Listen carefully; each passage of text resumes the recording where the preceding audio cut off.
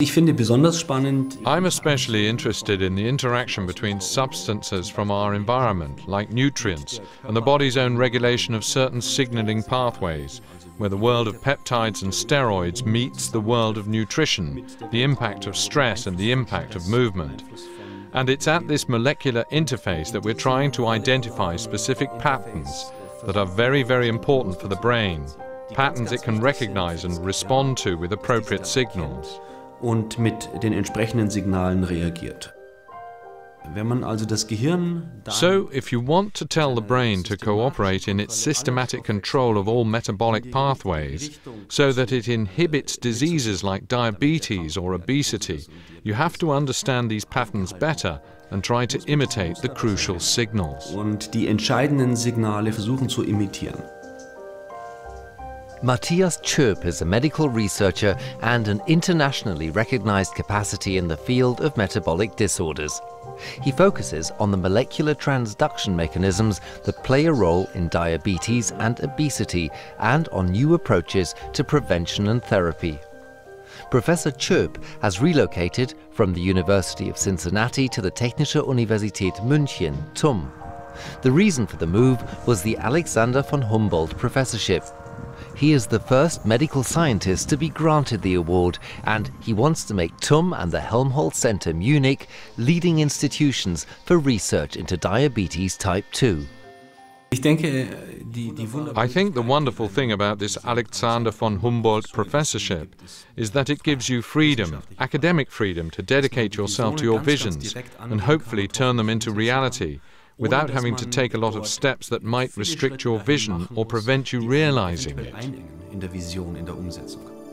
The world of metabolic hormones is full of challenges. Today there are dozens of hormones we had never heard of 20 years ago.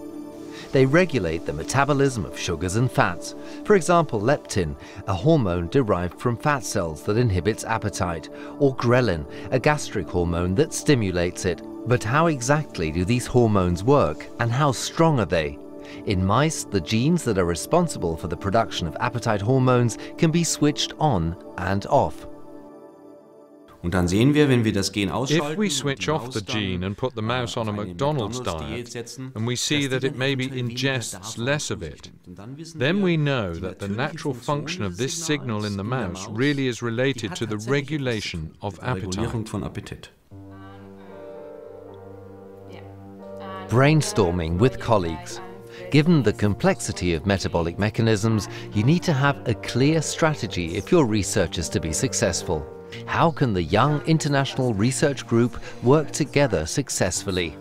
Matthias Tschöp shares his experience as a medical researcher.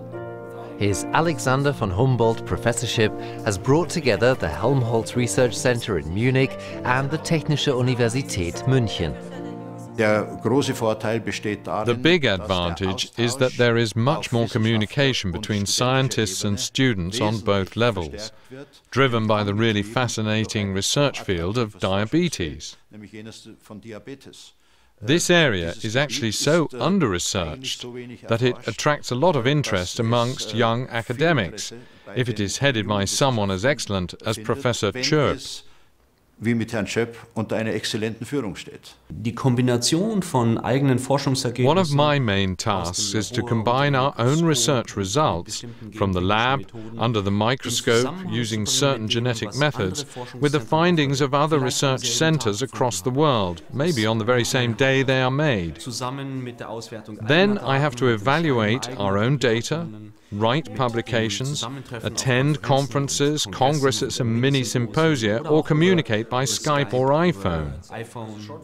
That's the daily round, and every minute counts if you want to keep up. Minuten und Stunden, damit dabei zu bleiben. In the lab at Helmholtz Research Center, this is where the cell cultures of genetically modified mice are prepared. It is now possible to simulate the behavior of all organ cells that are relevant to the metabolism in vitro. What is the impact of a fatty diet on fat cells, for example? To discover the answer, a variety of nutrient solutions are applied to genetically different fat cell populations. After a time, they are checked to see how many calories the cells have burned up.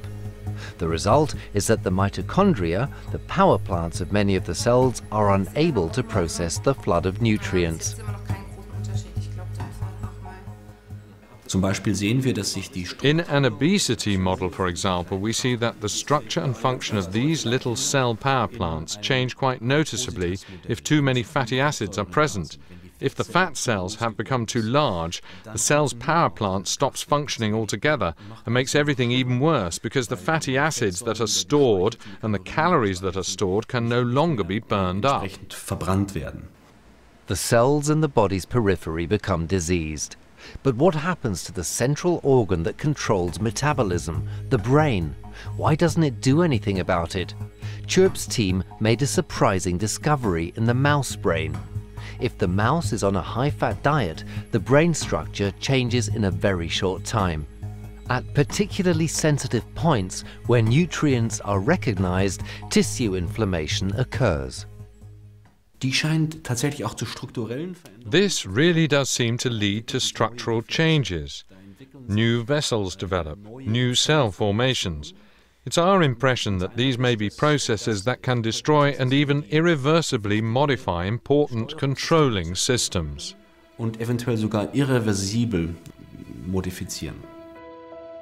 Anti-inflammatory drugs may be an answer, but it will be better to prevent an excessive ingestion of nutrients in the first place. With a combination of natural messengers, the brain can be duped into believing that we're full. The appetite suppressant works for the mouse. Now Professor Tschöp wants to develop one for people. My dream would be to use the signaling pathways we're currently identifying and that we're just beginning to discover how they work to develop a pattern, a combination that can influence the central control of our sugar metabolism in the brain so effectively that we could prevent or heal diseases like obesity or type 2 diabetes. Typ 2 Diabetes verhindern oder heilen können.